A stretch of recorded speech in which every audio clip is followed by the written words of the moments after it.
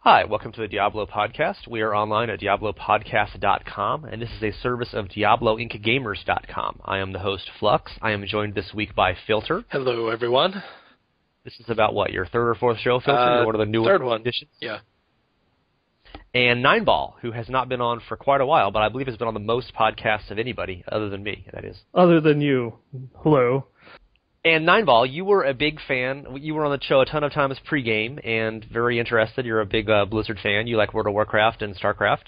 Mm-hmm. And the game came out, and you played a ton of Monk, and it seemed like you got a little disenchanted after a month or so. Have you been lured back in by the patches, or were you lurking all along? I never really quit playing entirely. I played the monk a lot in the beginning, and then I started getting trounced in Inferno, and so instead of just like giving up, then I leveled up a wizard to farm Act 3, so that way I could gear my monk. And then patch 1.03 came out, and they nerfed Inferno, and I was able to play my monk again. But then it still kind of gotten to the problem of having issues with the end of Act 3, the beginning of Act 4, and everything in the auction house that was an upgrade for my monk was just way outside of my price range. It started going from I could get upgrades for a few million to then it's costing tens, hundreds of millions for the next upgrade. And so I got a little bit disenfranchised with that and got a little bit bored of farming Act 3 and Act 1 without getting any upgrades. So my playtime dropped off quite a bit until the most recent patch. You were initially playing with a bunch of your friends from a WoW guild. Are any of them still playing D3, or have they all gone back to World of Warcraft? A lot of them went back to World of Warcraft, but there are a few of us that are still playing Diablo. I have a couple friends that have still been playing Diablo, like really, really hardcore, and haven't been playing WoW much at all. I was watching some college football yesterday, and a couple of times I saw a commercial come on. I see Blizzard Entertainment. I'm like, oh my God, Blizzard, cool. Maybe it's a Diablo 3 ad. And no, it was for the Panda Pack. Of course. It's been too long for Diablo 3 ads to be on TV anymore. If we had all had to pay $15 a month to play Diablo 3, would we enjoy it more? In some sick way, I think yes. Yeah. Like you talk yourself into it's worth the money, so I have to play it more, therefore you'd enjoy it more? more? In order to get down to that $1 an hour enjoyment mark, I have to play 15 hours a month. Yeah, I have had friends that played World of Warcraft in the past that had that mentality. That's, it's like, I have to put at least 100 hours into this game, like a month, in order to feel as if I'm getting my money's worth out of it. And they eventually, burned out. But I feel that there would be a demographic there that if Diablo had a monthly fee, they would just be dropping, whether they had fun or not, they would just be dropping a shit ton of hours into it just because. And that red glow you see at the horizon is Bobby Kotick's eyes activating. So my contractually obligated Bobby Kotick joke has now been served up. It's just... Speaking of World of Warcraft, I saw looking at those ads. I look at it and it's like there's like cartoon pandas doing martial arts. I'm like, if tomorrow Blizzard came out and said, you know what, this has all been a huge practical joke. We're not actually doing a Kung Fu Panda expansion pack. It's going to be more frozen undead dragons and chainmail bikinis. Would you be like, oh, I knew it. It was a joke all along. Could that possibly still be happening? No, not really. No. I mean, it's like I think we discussed this on a podcast forever ago, but it's like the pandas were part of Warcraft lore before Kung Fu Panda ever even hit a drawing board. So, it's been a part of the story there since 2000, 2001. It's been out for a very long time. The thing that I still am face palming and just keep hoping is like a bad nightmare is the fact that they're putting, Pokemon into World of Warcraft. That still, for me, is just like one of those, like, I can't believe that they're doing this. I'm really surprised that Nintendo's not jumping on them about that like Apple and Samsung. Yeah, that is like one of those ones that's just kind of like because they are literally like just ripping it off completely. Oh yeah, it's copy paste, totally. Yeah, 100%. It's like there's not a single bit of originality to it. It is just the entire Pokemon formula, like completely. Back to the Diablo 3 here, a little filter. What have you been doing lately? You still playing? You still having fun? I'm playing off and on. I've been playing some Smite, playing some Minecraft just to break it up, because I've kind of gotten into the mode of, well, I'm never going to really find any good rares for myself, and I'm kind of tired of grinding money to buy upgrades in the auction house. And the Witch Doctor still isn't where I would like him to be, and I have work. So I've been playing off and on. So what's your highest Paragon level to this point? Let's see. I've gotten my Witch Doctor to 6, I think. And I've gotten my Barbarian up to 5. I've been leveling them, like, basically splitting my time between the two of them. I think you said you had a 13 Paragon 9-ball? Yeah, I've gotten my monk up to level 13 now. What's your second highest Paragon? I do not have a second highest Paragon. Exactly. You're like the only person in the entire world, Filter, who has two of almost the same level. Well, unless they're both level 0, that is. Yeah. I have to attribute that to, I love the Witch Doctor, and I love the concept of the Witch Doctor, and ever since it was announced, I was like, oh, I'm going to make a Witch Doctor. Yeah, that's awesome. And I'll go play my Witch Doctor for about an hour, and then go, God, it's not as good as the Barbarian. And then I go play my Barbarian with an okay face for another hour, and then I'm like, all right, I'm done. Yeah, I think my Demon Hunter is 10, but I really haven't played any this week. I've been playing a little of Torchlight 2. We got advanced copies of that from the guys. I'm supposed to be playing that and writing up a whole report for Monday, which is probably not going to happen, but pretty soon. But I just haven't had much time to get into it. And my, as has been the case for a long time, I have a level 1 Paragon Barbarian and a level 1 Paragon Wizard who are completely ignored because it's no point in playing them because one character's already got 30% bonus Magic Find. Yeah, pretty much. Soon to be 33% bonus Magic Find. Just as an aside, Torchlight 2 gonna be worth buying? Oh yes, of course, for advanced cop. Well, it's for $20, you know. Yeah. How can you go wrong?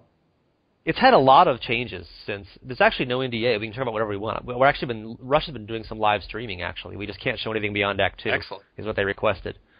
So there's no NDA at all. I can talk about whatever. But I mean, obviously this isn't a Torchlight podcast, although that might be next week. But just a lot of changes since the beta. I mean, I played it at their studios in November, and the beta was kind of the same as that. Just, I mean, like I played like the first 20 minutes all I had time to after I installed it on Friday night. And just lots more monsters, lots of little wrinkles. There's a little more detail in some of the quests, a little more like tutorials and stuff. But I mean, they obviously have been working on it since, March or February. Good to see it's coming along. Yeah, no, they're putting all that extra time, to actually put some really good polish on it. Yeah, because if it came out and it wasn't as polished as D3 is going to be, I don't think it would do nearly as good. Well, they're not trying to do the like noob-friendly, my first RPG kind of thing. But so obviously, I mean, in some levels there's less polish of that sort, but I mean, it doesn't look like a rushed game, and it looks like it's really, I mean, it's certainly much better than Torchlight 1 was, which actually was a very rushed game. Well, polish in the respect that the animations are very nice and smooth, and the hits feel good, and stuff like that. As far as polish, the mechanics. Yeah, that was good. That was good when I played it previously. So they have that stuff down pretty well. But I mean, obviously everybody liked Diablo III. Okay, not everybody, but many people liked it immediately. And then all the problems came in with the end-game item balance and that kind of stuff. So yeah. There's really no way to comment on Torchlight about that kind of stuff for weeks yet. So anyway, speaking of Paragon, we saw someone hit level 100 already. It took them about 2 weeks after the system started. Were you guys surprised that somebody got there that soon? That they didn't scale it to be more, exponential, endless grinding? I can't say that I was terribly surprised that someone would get it that quickly. I think I was more surprised at just how many other people have gotten it so far. I would expect that after the first person get it, we'd be seeing it in droves. But the last thing that I saw is like there's still only like 11 people at level 100 at the moment worldwide. I was expecting a lot more people to have hit it since then. Yeah, I was initially like, holy cow, somebody actually hit level 100. And then I remembered, well, I mean, it only takes a couple days to do it in D2 if you have the right equipment. So it was really surprising, and then it really wasn't. I thought it would take longer. I mean, I remember like the Gur Barb and the Rust Barb thing in D2C, which, it was like literally months of like 12 hours a day with a huge team, sharing experience, clearing out the entire games. The only experience you could still get was from Diablo, trying to find like experience shrines and stuff. And it was just, this huge team effort of playing characters forever. And obviously, I don't think it was going to be that slow with D3. It's much more casual friendly. But even D2, I mean, it's varied a lot. People got to, I think it was 109. You could get, after a letter receipt, people got to 99 in 32 hours or something, 37 hours. Yeah. Mm-hmm. But in other versions, it's been really slow. I mean, you can get to like 90 without too much trouble, but then it's like, it's longer from like 93 to 94 than it was from 1 to 93. Yeah. Yeah. And then it kind of keeps going up like that way. Like from 98 to 99 is like longer than from 1 to 97 kind of thing. Yeah, And that was not the case with Paragon. I mean, it gets higher, but it's not, in no way, shape, or form that kind of a grind. Yeah, because all that happens with the Paragon is just your experience cap increases. What also happened in D2 is the amount of experience that you got per mob that you killed decreased, the further it is that you leveled on. So not only does it take more, you get less per kill. And the Paragon levels, it just takes more, but you get the same amount of experience per kill as you go along. Yes. I think that's the major difference between the D2 total grind and the D3 Paragon. And also, yeah, you could still get plenty of Paragon experience in Act 1. Yeah. You don't have to just do Act 4 or Oh something. yeah, that's really all that I've been playing is Act 1. So the other thing between like D2 and the Paragon levels now and D2, while you're being that first person to try and get to 99, you're also trying to figure out what's the most efficient way of farming. How is it that I'm going to go about this? Whereas in D3, everyone already has months of time to find these really efficient routes, that they've done through with farming and such. So you already kind of have an idea of where you're going to, go and do these runs in which to actually get, really good experience in addition to, just really good drops and such. We were talking about the Paragon stuff last podcast a couple of weeks ago before anybody was anywhere near 100, and we were all kind of complaining that it was a little slow. We were wondering why they hadn't put experience gear, percent experience gain stuff instead of just the ruby and a hat. Or the and thinking maybe they'd add a few more options for this, but since someone got 102 weeks, maybe it's just like, oh, you just got to grind. Well, it's slow for the casual plus player like us, where we don't play all the time, but we play a good amount. And some of us do. Yeah, there's also the Leoric Signet rings, which have been selling for hundreds of millions of gold. That are like plus 20 to 30% experience, and it's like a level 14 ring. It's funny that people really value it that much, given that you don't really get that much from Paragon. I guess it's just you want it because you can have it, kind of thing. Yeah, yeah. It's another goal to strive towards, and some people just want to get that goal as fast as possible. I mean, you spend $100 million on a ring that makes you 1% better at experience gain, which means nothing except that it gives you a little more Magic Find. So couldn't you just put that 100 million gold on more Magic Find in the first place? I guess that wouldn't be the same.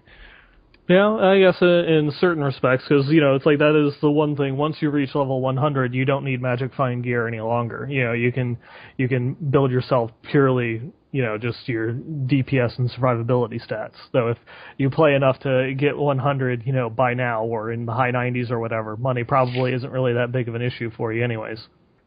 So another question on Paragon levels. Does it feel like a last-minute addition in some ways? I have a couple of bullet points.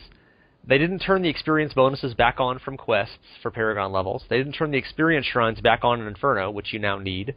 There's no new endgame gear with experience gains. And there's no Paragon level achievements, which really seems weird to me, given how many of like the graduated from kindergarten type achievements there are in the game. Mm-hmm. Hey, you equipped a rare item, cha-ching, And there's not a single one for Paragon, much less, a special one for level 10, 2 characters to level 10, that kind of thing.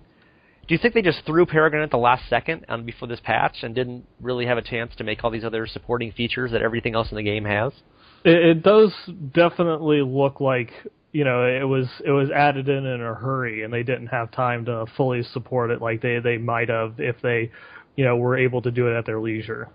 Can it really take that long to make new achievements? I mean, I was just amazed that the first Paragon level didn't give me some huge achievement ding, because everything else in the game does. Well, from what I understand of like the Blizzard development teams is that the achievements would be developed by the Battle.net team, and the Battle.net team is kind of independent from all the other ones, except they do have a small dedicated crew for World of Warcraft, but otherwise the Battle.net team goes between franchise to franchise to franchise to work on other projects.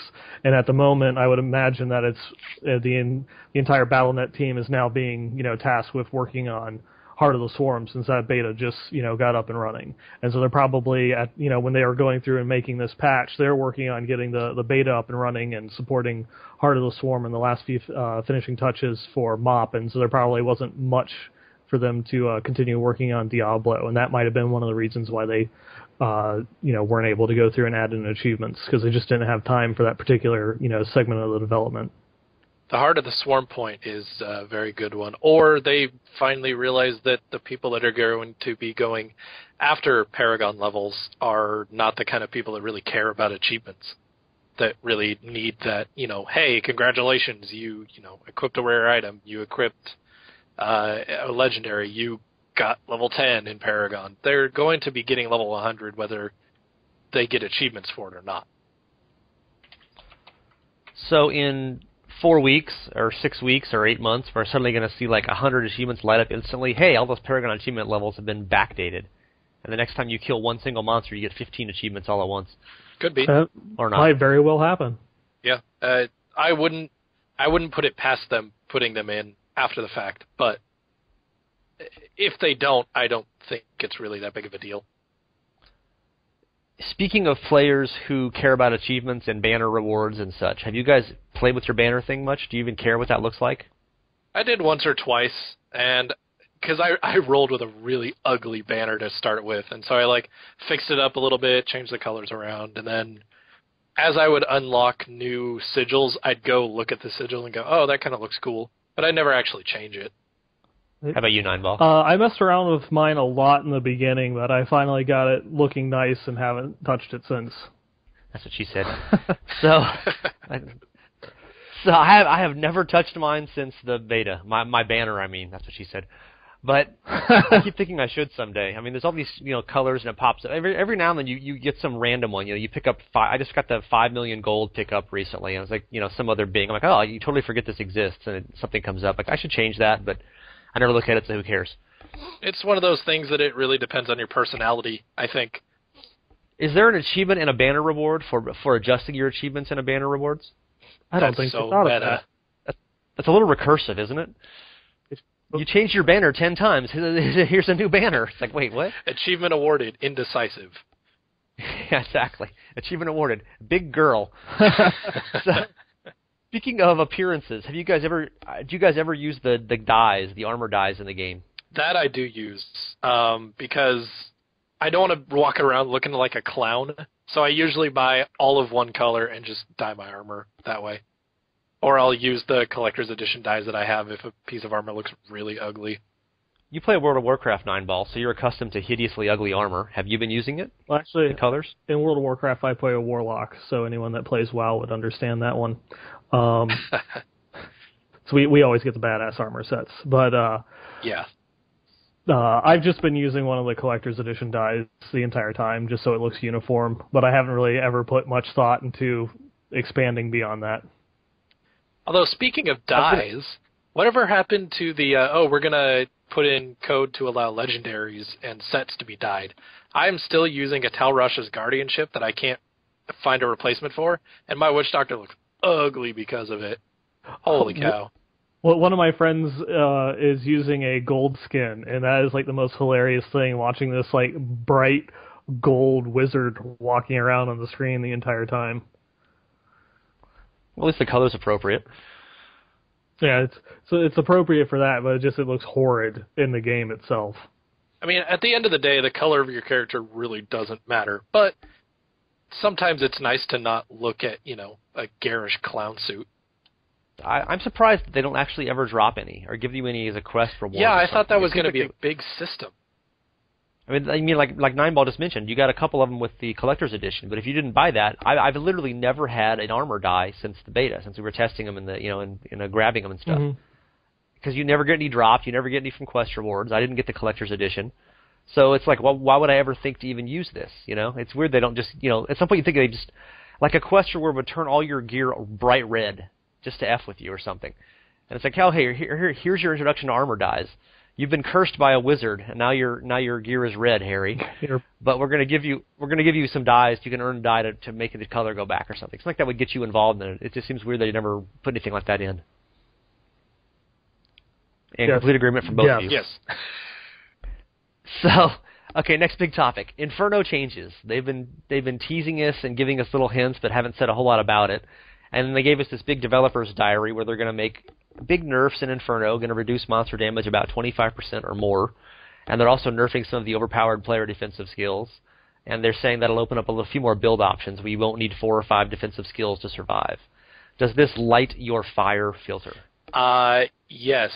I wrote for my notes for this podcast, just giant yay under the defensive nerf / buff.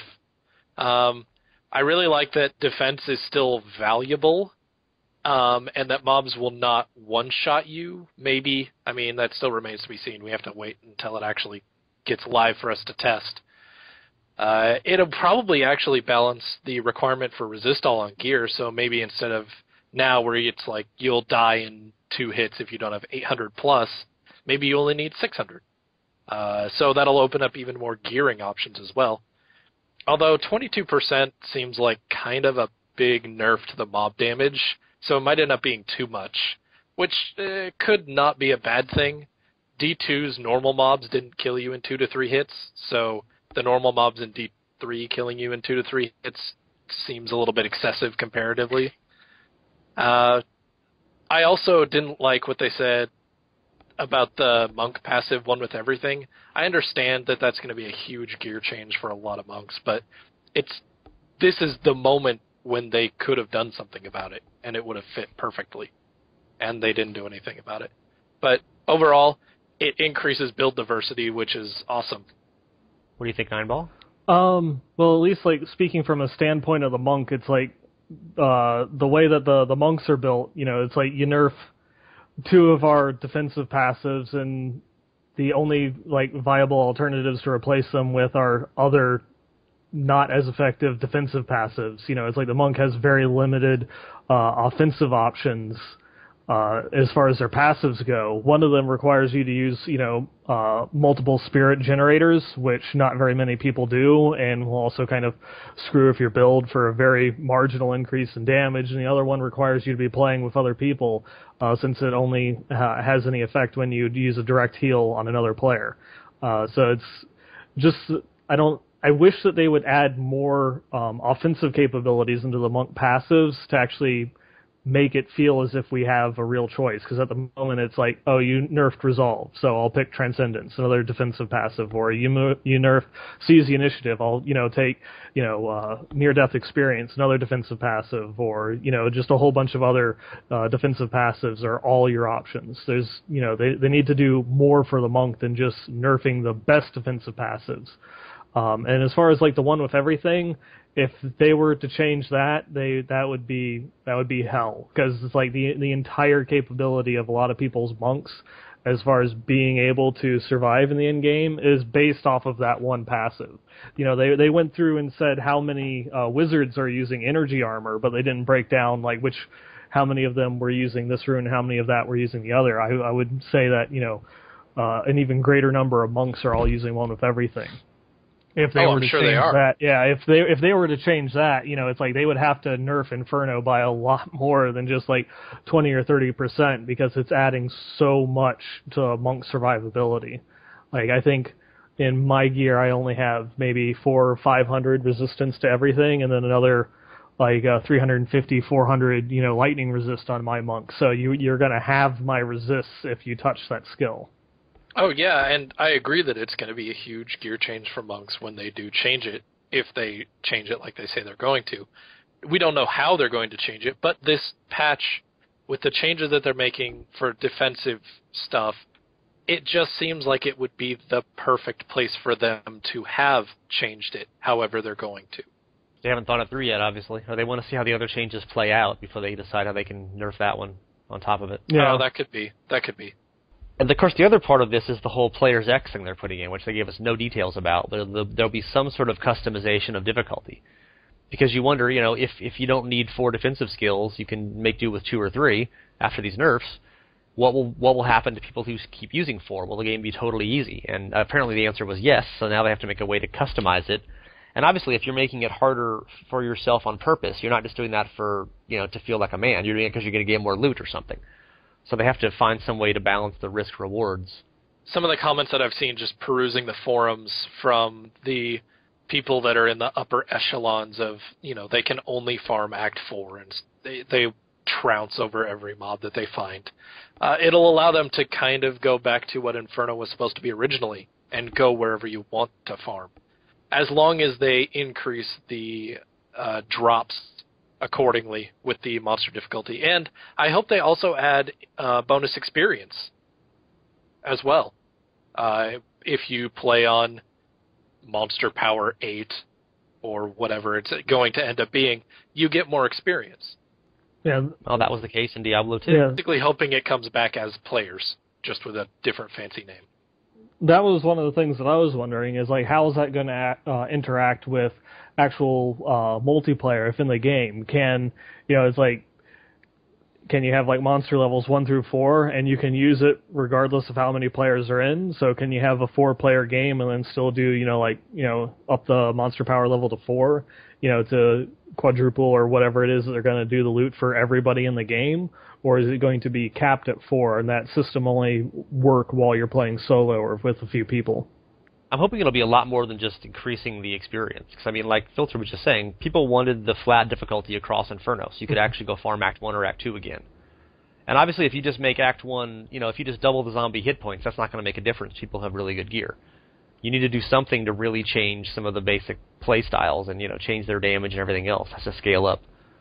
And their damage doesn't scale up with more people. They just take longer to kill. So yeah, it's more of a project than just, sliding the bar in the spreadsheet slightly. Mm-hmm. Yeah, I think they're going to have to add to monster damage, depending on your monster power rating, whatever that you set.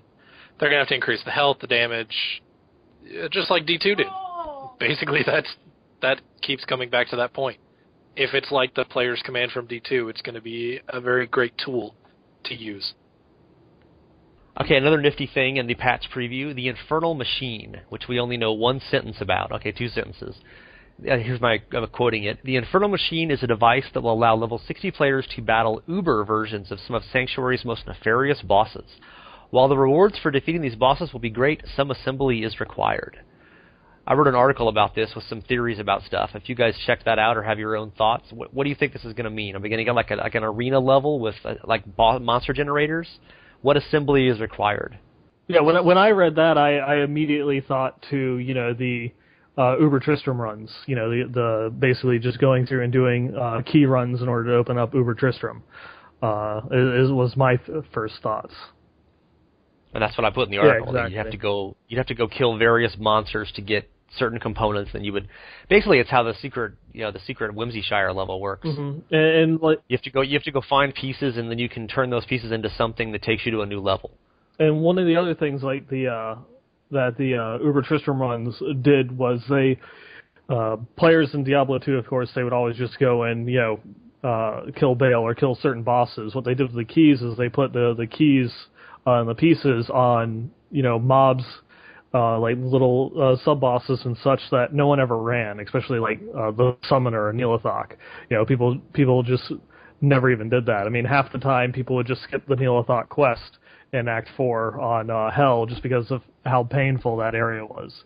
But they made it to where you now have to go. You're given a reason to go and kill these underutilized bosses within the game in order to try and get these really good rewards. And so I'm wondering if it'll be a consumable item like that, and where you have to go and kill, say, Magda and Gom and like Iswal or whatever in order to actually get these pieces to assemble it, then go and fight the Uber versions, and you're allowed to fight only so many, and then you have to go and get all the pieces again. I liked the idea that it, like you said, it made it in D2 key runs where you had to go fight bosses that nobody really went and fought. So my idea for the Infernal Machine is that mats to build whatever it is have a chance to drop off of the purple name rares in acts. Because right now those purple name rares are dumb. There's no reason for them to be there other than a little bit of flavor. Most of the time you don't even notice they're there because they're dead by the time you mouse over on them. 1 or 2 pieces would drop from each act, so maybe one from the first half of an act and one from the second half of an act. And it would end up being a gauntlet-style fight. Like, you go through a portal, and it would be a gauntlet-style fight where you fight one boss, then another, each one at a time, but with no pause in between. so you couldn't rest up, you couldn't change skills, you couldn't do anything like that. They all have new abilities, and some have minions and some don't. So, like, if you had Gom as part of it, he would spawn a lot more of the little slimelings, or Bale might have a bunch of those demon soldiers with him.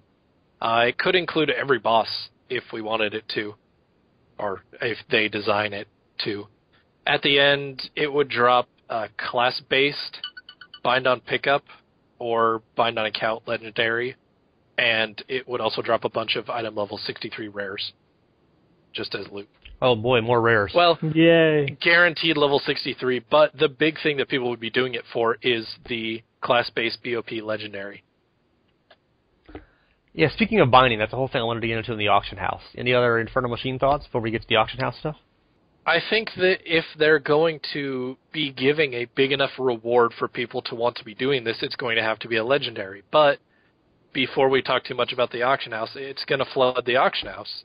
And so they have to bring binding into the game to counter that if they want the reward to be legendaries or something else that's worthy of a player's time to want to go do this.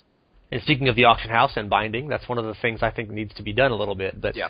They've teased about auction house improvements. They've made a lot of incremental improvements since the game came out. Improving the search fields and improving you can search on the mods in uniques, that kind of stuff. But they haven't really made any big changes. And Jay Wilson mentioned in his apology that turned into here's some interesting stuff to distract you from my apology. Yeah. There was a few things about changes to the auction house and some bigger. One thing that people were wondering about in advance, we had a whole podcast about this long before they actually announced the auction house, and Nineball was on that, giving us a lot of details about how the WoW auction house works, which I'm going to ask him in a moment. But one of the things that we had kind of two main concerns with the auction house in Diablo III, and it was that it would be really hard to find what you wanted because random mods have so many different possibilities, so many different possible affixes. And they've actually done a pretty good job with that. Mm-hmm. But the other... Yeah, you can find pretty much what you want. I mean, especially they've gotten better with that over time. Yeah, now that you can search for all 6 fields on a weapon or and higher an than item. 1,000. Yeah, it's very, very nice that you can go through and do that now. Now, if only they allowed us to search for everything, because you have like the legendaries that will roll a mod on it, like the Lucani Prowlers that have movement speed on a bracer. If they just allow us to search for pieces of armor that have the movement speed and specifically a bracer without immediately removing that, because it's like they're like, well, normal items can't have this, so we're just going to remove it. But I want to search specifically through the Lucani Prowlers with that movement speed affix. Although they have it to where you can now search within a legendary for specific stats like you couldn't before. It'd still be nice, like if I'm looking for all of my armor alternatives with a certain set of abilities, whether they're like the monk set pants or Lucani Prowlers and things of that nature. That'd be nice if they open it up a little bit more. One of the things that I'm really disappointed that I haven't seen yet being added in is looking for mojos or wizard offhands with... Like, the they don't allow you to search for the damage. Yeah. So I have to just constantly scroll through pages and, move my mouse down each individual item and look at the damage. Besides, I don't want to have to do that. Yeah, besides, like, still getting, like, one-shotted by the Blood Clan Maulers, that's probably the second biggest complaint that I've heard from all of my wizard friends, is that not being able to search for that damage property on their offhand. And that's why I don't think they sell very easily. Like, you might find a really good mojo or you might find a really good source, but it's like, well, is anybody going to actually find it in the plethora of items to actually buy it? Yeah, I found, like, a perfect damage roll on a blue Demi-Lich, and it had intelligence and a socket, and I tried selling it for ages, and I could never even sell it for, like, 100,000 gold because I just wanted to get rid of it to free up some inventory space. But yeah, and if somebody found it would be great. Yeah, if someone had found it, it's like I'm almost surprised that people that go and flip items on the auction house didn't pick it up. And that Azure is sitting there rubbing his hands together that he found such a great steal. But yeah, it's just like it's a real testament to how hard it is to find good offhands without specifically searching for like legendary offhands and such. Yeah. We had two main concerns about the auction house in advance. One of them was what we just said, searching and finding what you want. And the other one was we were afraid that because World of Warcraft has hundreds of realms and there's only, 10,000 people trading items on each realm or something. Whereas in Diablo 3, we were going to have, 3 realms or 4 realms with 1 million people on each one. There would be such a vast flood of items in that you would never be able to find what you want. And that's kind of, I don't know if that's, obviously it's kind of hard to sell stuff, as you just testified to, but that's more about the searchable problems.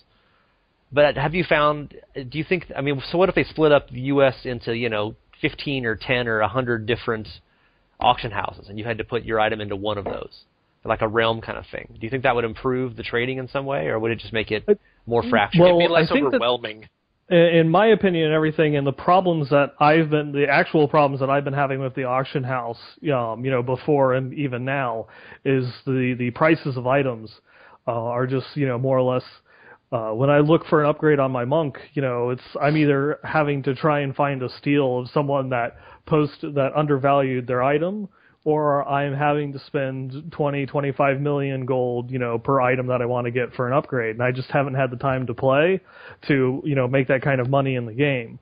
And if you go through and you segment it more and create less competition, the prices are going to go up even higher than what they are now. So I think that wouldn't really solve any problems, because I think that's probably one of the biggest complaints that I hear about anyone with the auction house is the prices are all too high. And so if you limit that supply even further of people being able to put items into the auction house, it's only going to make that even worse. And I think part of that is not so much a problem with the auction house, but just that anyone that's played the game can attest to is how many crap items do you find when you go through and do a run. Like we'll run exactly Siegebreaker to Azmodan. I'll go through and I've done it, who knows how many times, since the Paragon levels have come out, and I found 2 upgrades for my character, and that's it. And I think maybe I found 1 legendary which I was able to sell, and 2 or 3 other strength or intelligence items that have actually sold for any decent amount in the auction house, and vendored probably literally hundreds of rares that are just garbage. Yeah, and again, if they introduce binding almost as if this item rolls a high enough item value, I'm sure they keep track of this stat, if rolled this high has this much value. If an item rolls with a high enough value, it's just bound. That I think would also, create an even larger problem, because that's limiting the supply of items that are in the auction house. For the prices to come down, there has to be more of them. That people want to find more of these items, or at least that there's more competition, so that people begin to lower their prices in order to sell versus other people. If you start introducing items that are bound, that's going to limit that supply of the good items that are in the auction house. And a lot of the times it's going to basically limit to where if you want one of these bound items, you're going to have to find it yourself, because everyone else that actually does find it, they're either going to sell it, for $250 on the RMAH, or they're going to use it themselves. And you're never going to see these things actually appearing in the market. That's also very true. So, to imagine this in World of Warcraft terms, because World of Warcraft has had an auction house almost since the launch, right? Yeah, since launch. But it's not really used for items, because almost everything good is item bound. You just use it for materials and such, consumables. Yeah, mostly that's used for vanity items such as pets and other items, or for leveling your crafting professions. And the only real gear that gets traded in it is lower level gear for leveling alts, or the very few items that are BOE that are dropped from raids, or that are crafted using materials from raids. And those trade at a premium, because they're still scarce and hard to get. So the main complaint with the Diablo III auction house is that it's too hard to find gear, and that forces you to use the auction house. And also the auction house is so much easier to find gear in. You can go in and spend $50K. If you're a low-level character, mid-level, you've got a Paragon, but you haven't really been farming, you can easily upgrade every single thing you're wearing for $25K a piece. It's just ridiculous. Oh, yeah. I think it's when I leveled my Wizard and my Demon Hunter, which I stopped playing. It's every 10 levels I'd stop. I'd take, 25,000 gold, go into the auction house and, double all of their stats and, add like another like plus 25 onto their experience gain per kill or whatever, just, and made like leveling my wizard, it was so easy. I spent, barely any gold on him, but the thing is, like, he was like level 30 and had like 8,000 damage or something like that. We're probably not that high, but it was just ridiculous. It was like I'd send out one arcane orb and it would just cut through everything in the game, or rare and elite packs and stuff like that as I was leveling through normal and nightmare, and everything would just be one-shotted. Although after that initial upgrade, the price for just incremental gains in your stats increases dramatically. Oh, yes. Yeah, so everything is cheap in the auction house except for the really high-end gear. Yeah, it's like everything is either garbage or it's like hundreds of millions of gold. Yeah, there's not a lot of in-between. It's hard to get into that auction market. Unless you find something spectacular to sell, you can never get enough gold to buy anything spectacular. Yeah. It's kind of it's like the old, you can't get a job without experience, but you can't get experience without a job. Yeah, it's like there's certain entry points, but they're all... like with my problem of being able to get back up into the auction house is just lack of time, and a lot of people that they'll probably spend as much time in the auction house as they will actually playing the game, searching for items that they can go through and flip, deals that are really low priced items that they can then buy and then sell for a couple million, if not tens of million more than what they bought it for. Like I came across a couple really good deals of some, two-handed weapons that, I found for under $1 million, which I then went and sold, for like $3 or $4 million, just because, people were just very underpricing what they were worth. So the problem in Diablo III is that people feel that they have to play the auction house, and many people have complained, something that Dave Brevik said in a recent news thing, that basically the game is a gold grind. You just want to find crap to turn into gold so you can then buy better gear. And sometimes you find stuff, sometimes your gold is picked up off the ground, sometimes it's an item that you sell in the auction house. But that is not how World of Warcraft works, and they've had an auction house forever in that game. So why is there not this problem in World of Warcraft, which people feel like you're just playing for the auction house? Is it all just basically item binding? I think it's binding.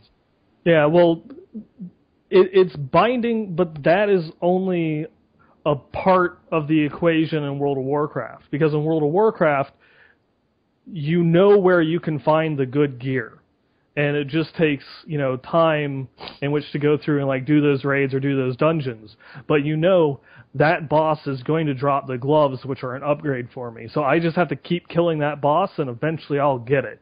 The odds are pretty good. It's like I can go onto the website and it shows, oh, he drops it 15% of the time. I run him for a couple weeks and I'm going to get my gloves, I'm going to have my upgrade. That doesn't apply in Diablo. And the upgrade items in WoW are all like sets and legendary equivalents, right? So you're not trying to get just get lucky roll. he's going to drop these gloves that have strength and speed and cast. Yeah, this much strength, this much speed. Yeah, they have set item statistics on it, so exactly what it is that you're going to get. So why does the Diablo III system of random item drops combine with the auction house to make the game all about gold? And whereas Diablo II, you could use there was no auction house obviously, but you could trade, but you didn't really need to. Was it just the whole you find lots more gear in Diablo II? You find lots more rares and legendaries and sets? It definitely felt easier in Diablo II to find rares and sets and things of that nature. There were some like the high-end elite uniques like Death's Web and such, where they were like near impossible to find, as like many of the legendaries in Diablo 3 were, but there were also many low-level ones like Goblin Toe, for example. You could find them, and they were like a normal level item, I believe. So it was something that you would just find in normal mode or the beginning of Nightmare. They were useful, in Hell. They were a useful item no matter what level you were. If you had those, they were great. It'd be the equivalency of like Kane's set, the level 20-ish, Kane's set being useful at level 60. It had stats that would be worthwhile to actually go through and farm those lower difficulties in which to get. Or, you might just be leveling up a new character and all of a sudden, it's like, I can't believe, like, There was one time I was leveling a low-level Diablo II character, and in the jail I found a gold dagger, and I immediately, threw that over to like my level 80 necromancer so I could go and do magic vine runs. There was always something that you might potentially find when leveling a new character that would help out your higher level. Now it just requires you to go through and farm, the Inferno mode and hope and pray that one of these super rare items drops, where in Diablo 2, almost anything that you killed had the capability of dropping something that would be useful, no matter what level you were. So what do we do to fix Diablo 3? Do we make more sets and legendaries drop, and yet some of them are BOE or BOA, or I don't think anybody wants BOP, especially with different class requirements. Yeah, I think it's probably, a little bit too early to really tell, because, the vast majority of people, at least I think the highest level Paragon on my friends list is 26. Most people are still very low in the Paragon levels that are going through and playing the game casually, and so it's really, hardcore, dedicated people that are in the higher levels. Once more people start getting above 50 or so and start reaching that magic find cap and making their farming a lot more efficient in the higher acts, we'll have to see how many of these legendaries actually go through and start appearing. I mean, just in my short time playing, I've at least found 2 legendaries. Only one of them was worthwhile, the other one was still garbage. But the fact that I found 2 of them where previously I'd found none in the 100+ hours that I spent on my monk and the other 100 or so hours I spent on my wizard, and I found nothing, at least gives me a little bit more hope that these items are going to drop more often. And as I get closer and closer to the magic find cap, they'll hopefully start appearing, even more so.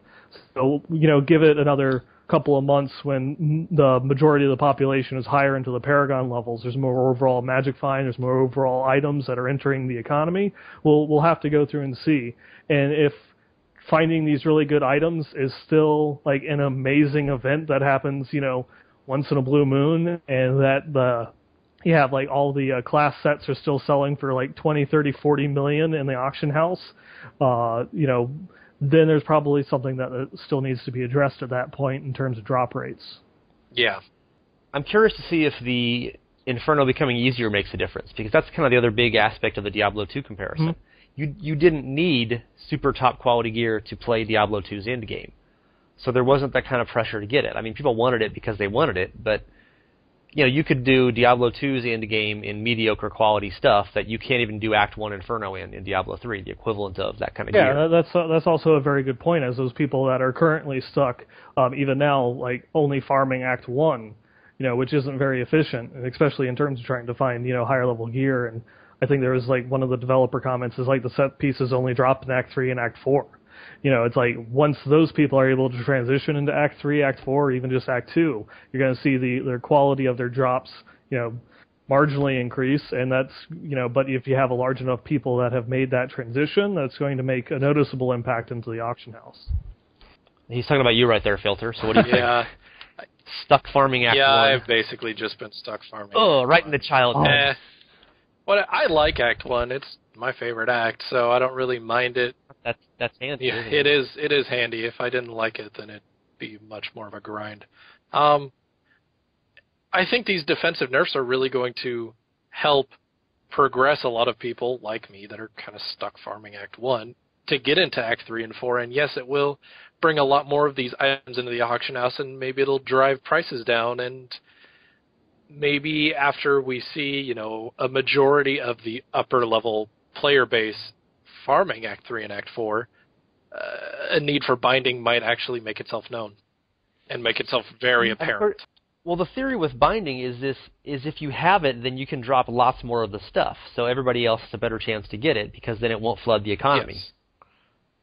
So, I mentioned that in a comment, and somebody responded, "Oh, that's a horrible idea. If I ever find anything good, I'll be able to sell it, etc." But of course, the problem is now you don't find anything good, because they have to make the drop rates really low, because they wanted Diablo 3 to have a stable economy. Diablo 2, you could spawn out uniques and sets like candy, because they just reset the realm. They just reset the ladders every 6 months or whatever. Mm-hmm. And so, because they're trying to make Diablo 3 be a stable long-term economy, they had to make the drops of the really good stuff much rarer. And they've kind of tried to compensate for that in patches by making you find 1 billion rares, But as we've all pointed out, you don't even value rares anymore because they're always crap. Yeah, and I'm obvious, but you have to either have a stable economy with really boring drops because, well, when one person finds one really good thing, you don't want a million people to be finding millions of good things all the time because then nothing is worth anything and you get into an item currency like we had in Diablo II.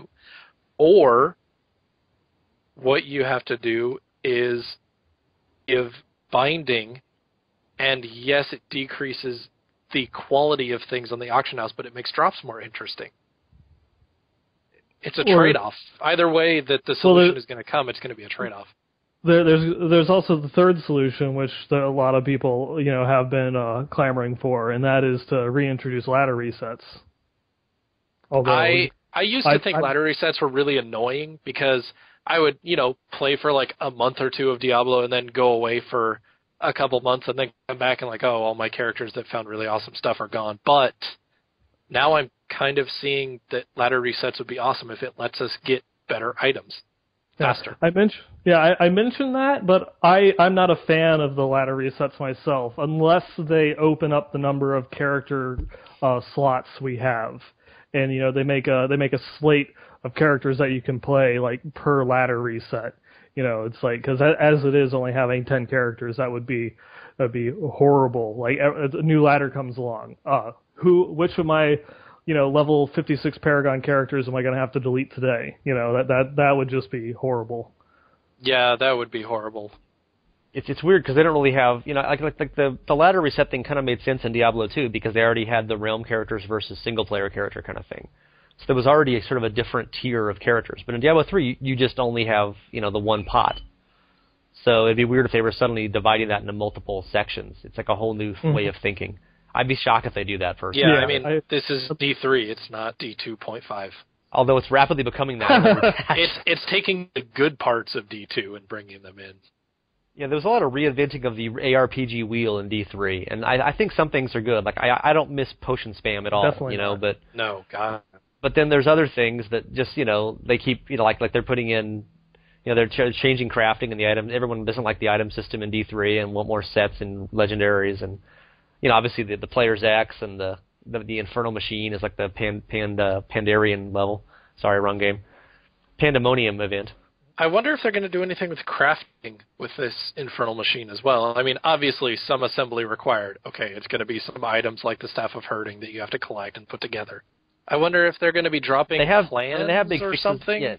Yeah, I'd be nice to find plans. I think too. I found the same one 9 times or something. Yeah. Yes, I have no idea how many Exalted Dreadshield plans that I sold.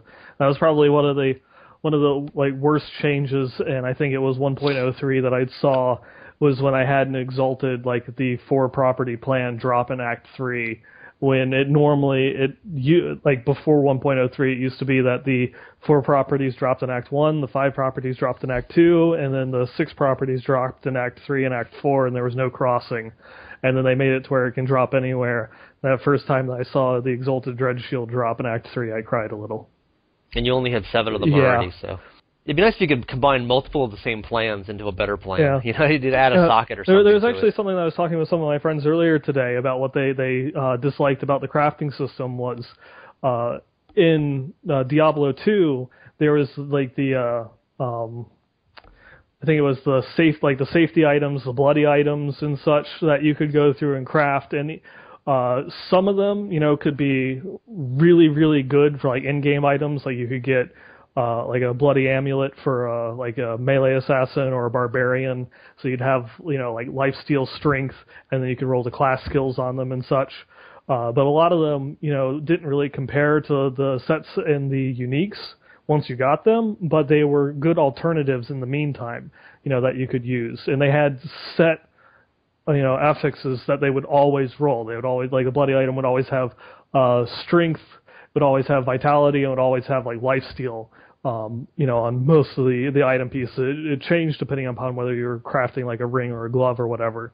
But you could always be guaranteed to get those. Maybe if they have something like that in the really, really rare patterns, such as like the Sage's boots and the Sage's gloves, where it has the set properties and then has a few random ones. But maybe if they introduced, more plans that would have, say, you get like a glove pattern, which has always will roll like crit and then 5 properties on it, or a weapon that always rolled life on hit or life steal and then 5 additional properties.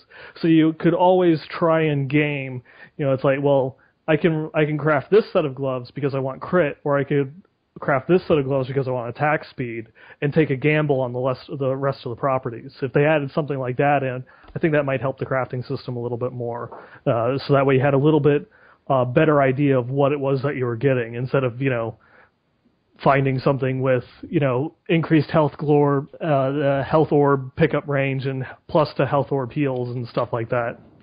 Yeah, some way to provide the player more control over what is crafted, whether it's having more patterns drop with a guaranteed stat, or having some way to influence those random stats that are dropped. Like, several times I've seen ideas where it's like, oh, if you include a gem when you're crafting, these gloves, it gives you plus crit damage. Or if you include this gem, it gives you plus, lifesteal or whatever.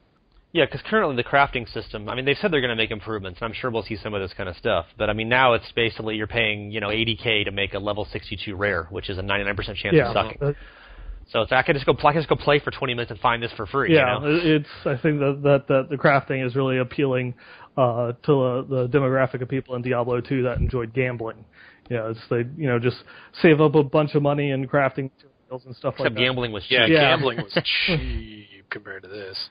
I think the best use of crafting that I've seen so far is a lot of the people on the streams that they'll craft a whole bunch of gloves or whatever, and then they'll sell it off at auctions. It's like you'll buy, it's like they'll bid on, like 20 or 24 or whatever sets of gloves, unidentified 6 property gloves, and people will throw, 5 or 6 million, at it at a time.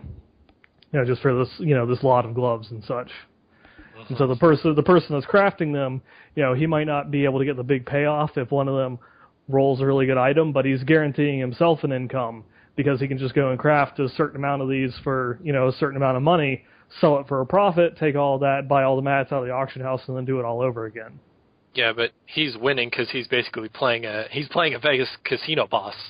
Yeah, exactly. It's like he's always making a profit, so he doesn't really care. And the other people that are gambling are, they're risking the payoff. Occasionally somebody makes a jackpot, but what's the chances of them actually making a jackpot? Yeah. There's a reason that there's a new casino in Vegas every 6 months. You know? Okay, any last thoughts, guys? What are you looking forward to? Just all this patch stuff and hoping... Taking defensive abilities off of some of my builds and replacing them with other abilities that I think fit them better. Maybe actually getting through Act 3. As a monk, I can't wait for that day when I can actually remove defensive abilities for offensive ones, because I don't have any offensive ones with which to choose.